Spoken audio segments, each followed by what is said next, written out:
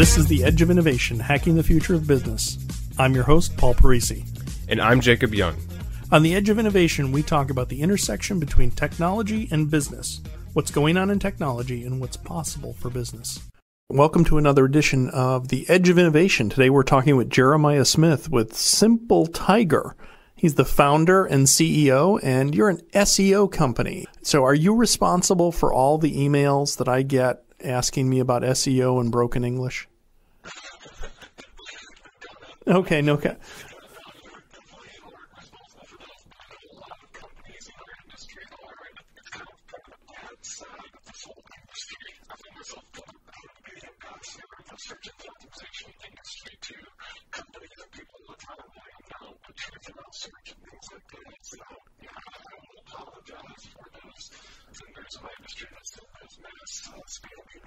Well, but I think, we get a lot of emails, and in the past, if you've gotten emails for all sorts of different things, whether it be, certain medicines or whatever, but there must be a tremendous appetite out there if people are sending spam emails for it. You don't send out spam if you're a spammer on something that nobody's going to buy, so you wouldn't send I'm trying to think of a good example of something stupid to send spam about, but just about anything is going to be something that there's a huge desire for and a need for. And so you're an expert in SEO, and you've been doing this a while. We'll have contact information in the show notes so you can get in touch with Jeremiah or his company. But I wanted to get your opinion on, we'll talk about what SEO is and, in a detailed way and your sort of unique approach to that.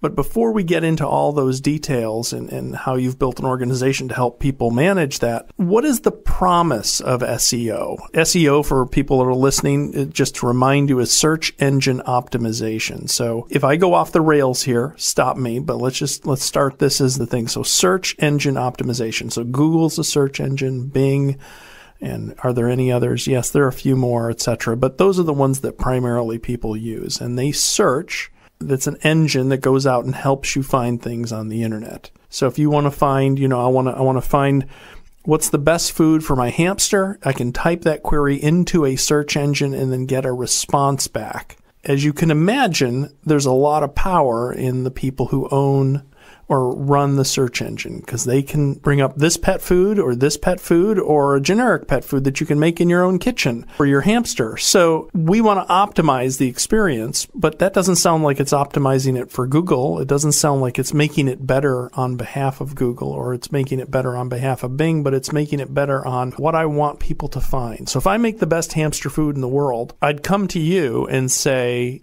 can you help me with my search engine optimization? And I know you don't focus on hamsters or even animals, or what you're going to talk about that in a minute. But really, what's sort of the core of what are we trying to do? What are we trying to optimize?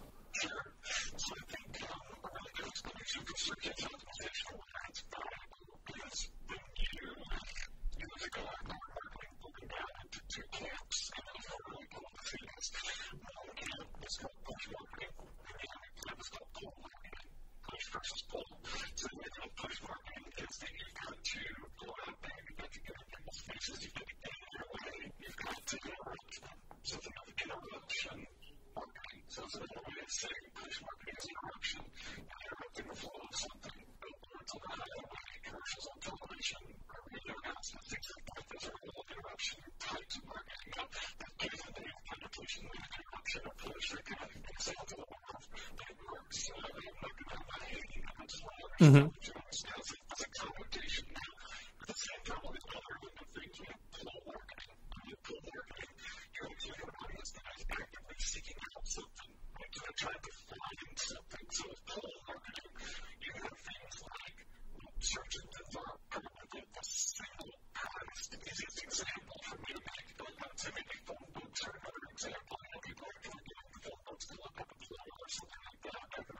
Okay.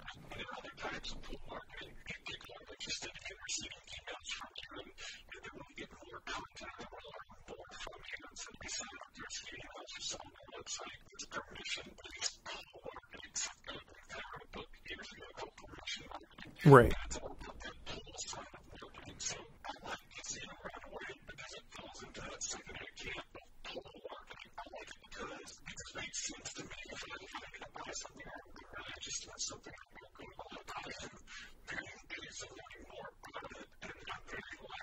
I'm a self-directed type person when it comes to making a lot of decisions and things like that.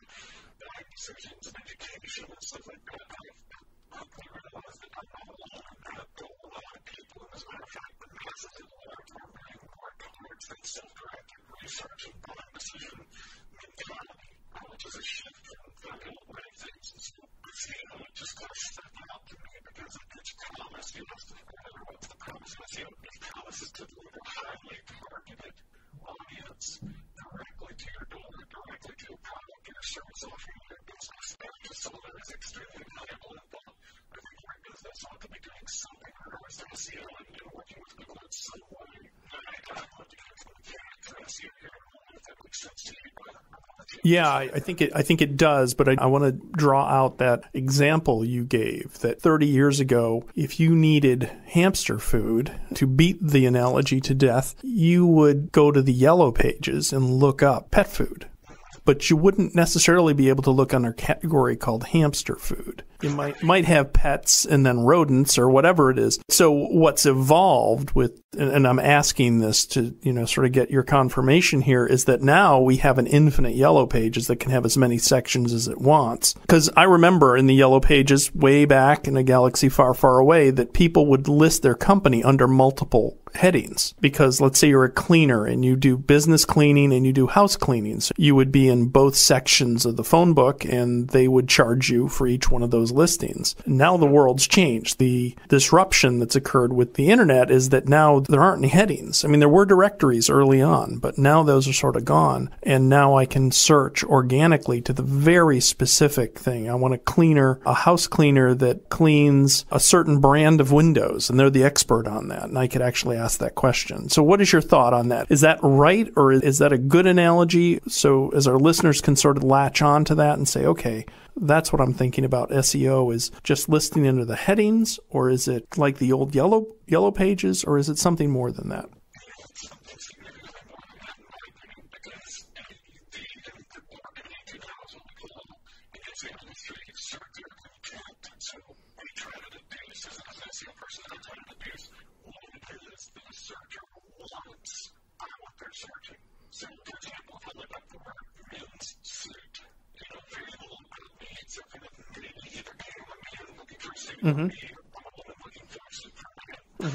Right. Or you're a woman that wants to be a man and wants to have a women's suit. Anyway. Sure.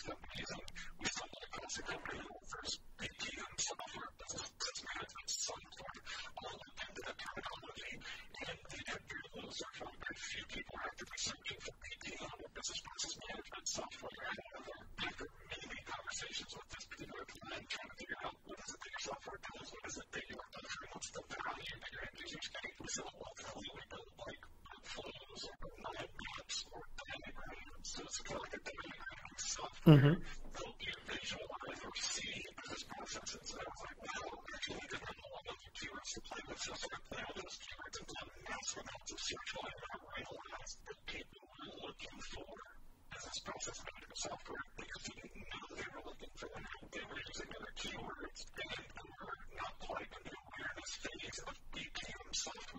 Right.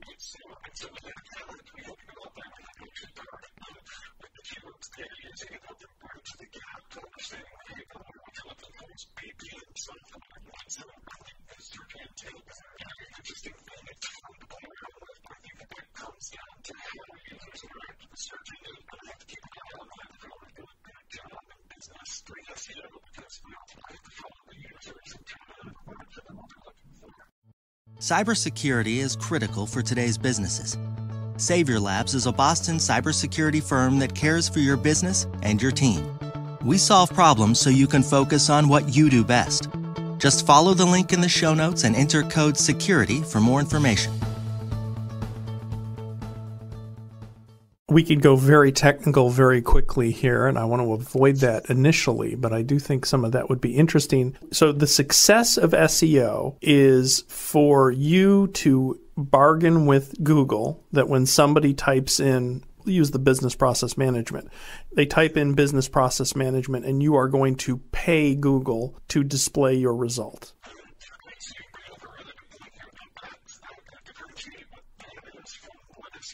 Sure.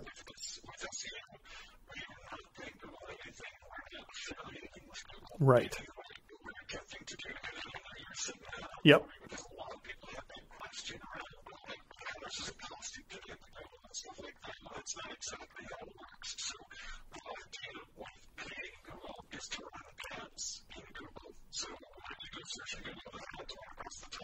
Right.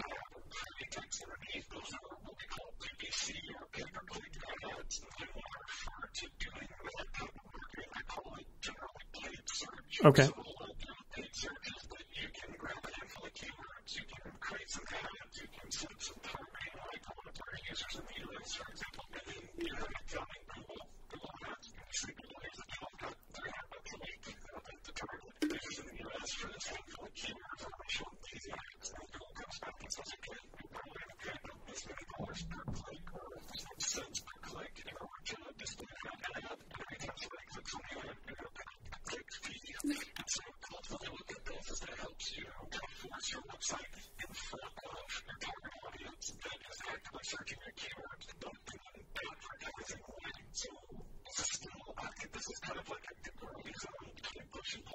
Right.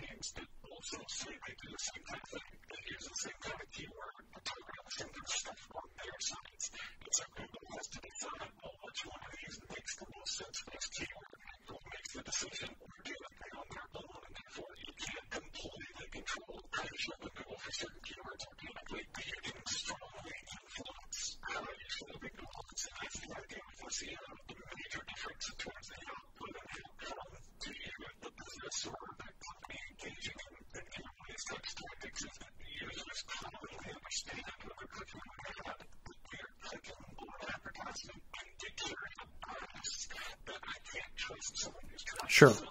Right.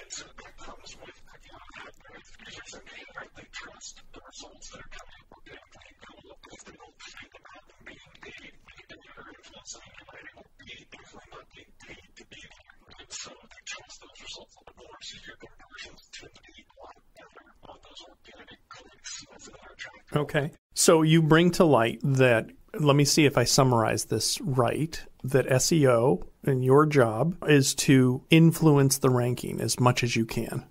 So when Google reads your website or the website you're working on, you want to, I'll use the crass words, you want to trick Google, you want to manipulate them, whatever those words are, to ranking your site higher than somebody else that has the same product interest.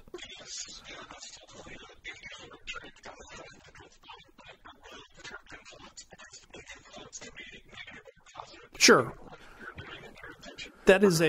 But that's a constant ongoing battle. It's not something that you can set today and then tomorrow that same influence.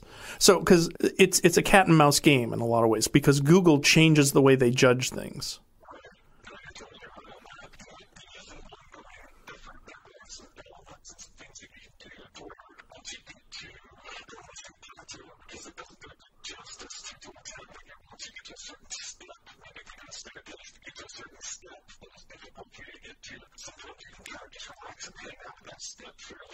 Mm-hmm.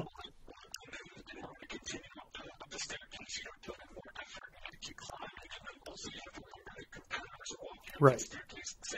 Right.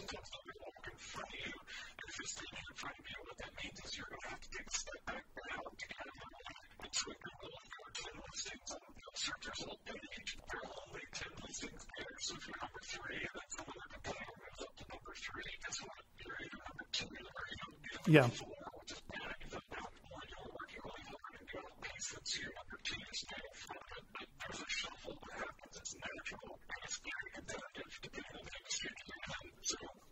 The point I wanted to, I agree with that. And the point I want to highlight to our listeners is the fact that this is not a one and done kind of solution ever, regardless of whether you get Jeremiah to do the work or you get one of those spam emails to do the work. And I think one of the things that the spam emails on SEO make it feel like it's something I can buy. It's not like buying a jar of peanut butter and, okay, I got it. I'm done.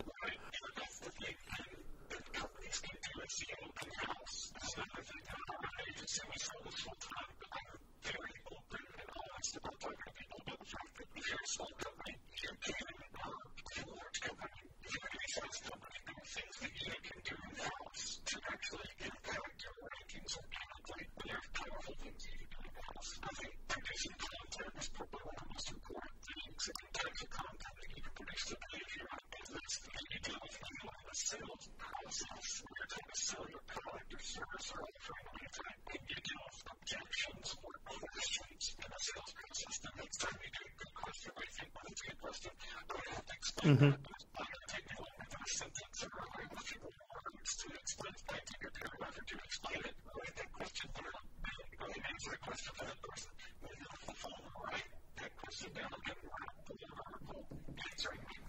That's good advice.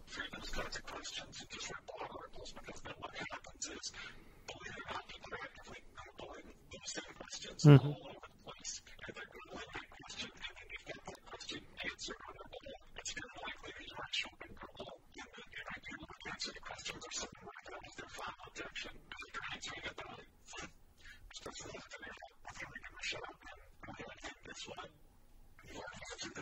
Right, right. Right. So let's go back to the example of business process management. So on that website, if I search for business process management, obviously, and that's off target from what people are searching for, but do you still rank in that for SEO?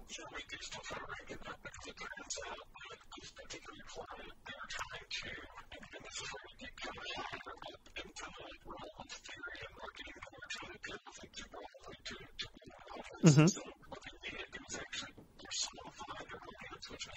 Right.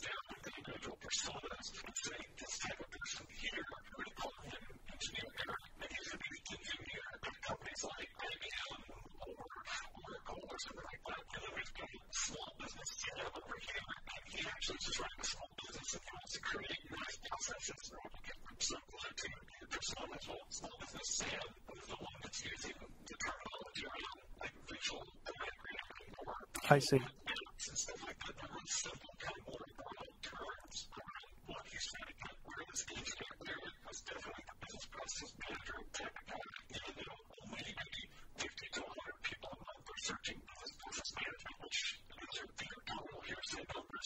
Mm-hmm.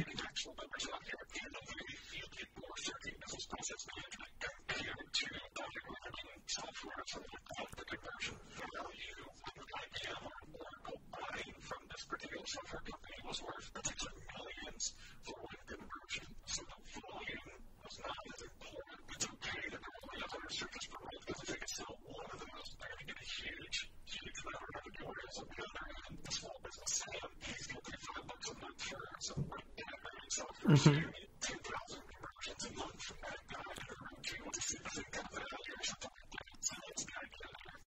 Okay, so who is your target customer? Is it the ones that have a high value conversion, or is it the one that have many small, low value conversions, dollar wise? Mm-hmm.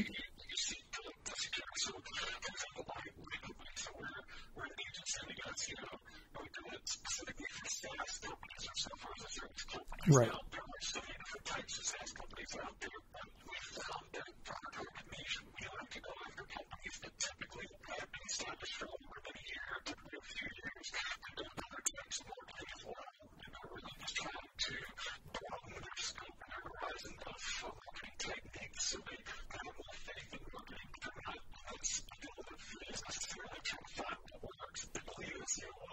Mm-hmm. So, I'd like to make a focused effort on it to really feel good with $5 million or annual revenue, something along those lines. So, that's our typical target audience and conversion that we have.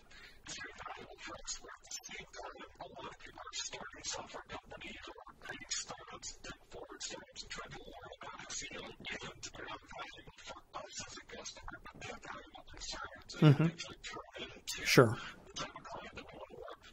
And so, for us, those aren't as important for us to have fun with, but at the same time, we still want to offer up some sort of product offering to them. So, we're working on an online course to help cool. software companies get from rainy funding and marketing to the method that they're built to begin into business with some strong marketing growth so that we can build them through education into the type of client that we actively want to then work with. And so, there's an idea of like personifying and target audience in different businesses or different targets in some industries. The volume is key. You have to have a high volume of customers for all the businesses. You know, if your membership's per year or if you're everything with your budget. Cool. Well, we've been speaking with Jeremiah Smith of Simple Tiger. He's an SEO expert, and they're an SEO agency. As you can tell, there's a lot of value here in what he said. Have you been listening? We've been throwing out book names and different things you should go and look at. All of that will be in the show notes, so I encourage you to look there. You'll find links to Simple Tiger and a way to actually contact Jeremiah. Well, I want to thank you. Thank you for spending the time with us, and who knows, maybe we'll have you back soon. All right. Thank you.